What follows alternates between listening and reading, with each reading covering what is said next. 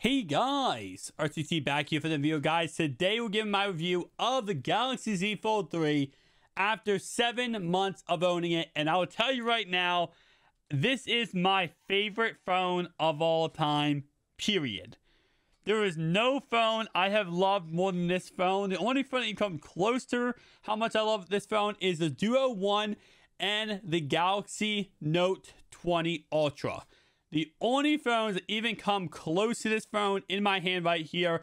And even with that being said, it's still really a tough competition because this phone just does so much for you. It's not even funny. Being able to have this outside display and being able to use it every single day of my life, being able to not even having to open my phone up to go ahead and use this cell phone. And when I do open it up, it's like literally, it's like Christmas morning, having a gigantic display that is very, in my opinion, very durable and just all around makes everything awesome. This is a phone I use every single day because it is mounted in my car. So I actually use this phone, this inside display right here, as like a mini Tesla screen in my car. So I always have, like, I can play music, do GPS, all that kind of stuff. So I absolutely adore this phone right here. My favorite phone of all times. So let's go ahead and talk about, after 7 months, things I like, I dislike. Let's go ahead and break it down. So starting off right away, the things I like. This phone has an amazing battery. This battery lasts me pretty much all day long.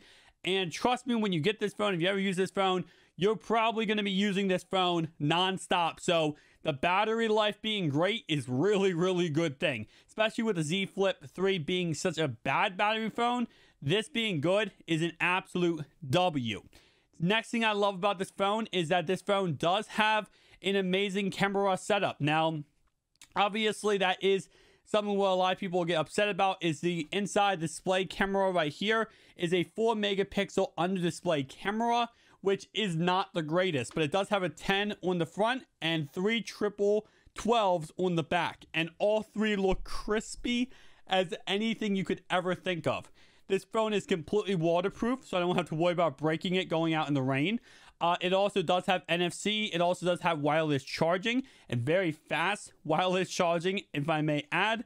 And overall, it's just really nice phone to have. The inside display, I've had no issue with it at all. And I've said this before many times, especially with Android 12 now, there's not much I could really ask for this phone to be upgraded with the Z Fold 4. Now, Z Fold 4 already has rumors of adding a bigger battery, a pen silo, a different hinge, a 50 megapixel camera, but there's not much more I could really add. So with that being said, I don't have too many cons or negatives. The only thing I would say that is negative is just the bulkiness of it. I mean, this phone is, instead of it being like this Duo 2 or the Duo 1, where instead of it being like, you know, long and flat, it's kind of just small and compact, which not really a big deal. I mean, you guys can see right here, it's not really a big deal. It's not really a problem for me, but that is a problem for some people. And the inside display is a problem for some people. I've had no issue with it. And that's something I know a lot of people watching this video right now in this review, you guys are really caring about that, because if it wasn't for that, then, you know, a lot more people would buy this phone other than my next con, which is the price tag. The price tag of $1,700 is so much freaking money. And it's really hard to justify spending $1,700 on a cell phone. It really, really is. With that being said, though, I will say I believe 100% it's worth all the money, worth every single penny of that $1,700. I have no issue with anything about this phone. So, again, I'm just kind of biased because I love it so much. But $1,700 is a lot to spend, so keep in mind what you're getting into. You're getting into a phone that's absolutely amazing, but it has a price tag for a reason. Next con, the inside crease display right here. And I've said this many times in my videos before, so this is not the first time I'm mentioning this. The inside crease is not that it's the worst thing ever, and it's not that I'm just absolutely I can't stand it, right? I can stand the crease. You know it's there.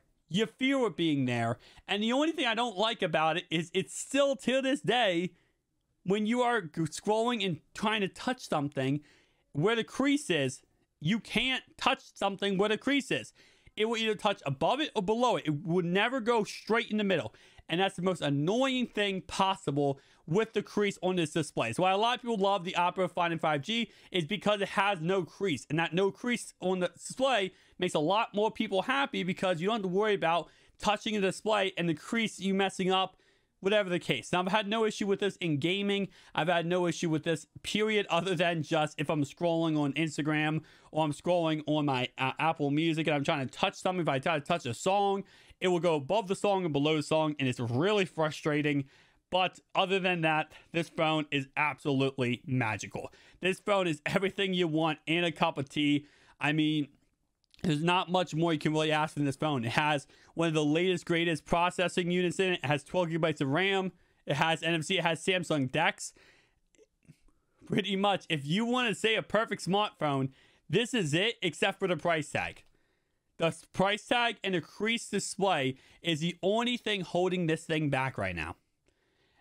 Would I recommend anyone watching this video to buy it? I want to say yes, but the price tag is just making me say no. I can't recommend someone pick up a $1,700 phone, especially because it depends on what you're going to use it for. There are downsides of the inside display being a little bit fragile. It's not as fragile as last generations. I have no issue with it, but there will be people out there who have issues with this inside display. Keep in mind, this inside display is plastic. This display right here is going to be plastic and a thin layer of glass that can be broken.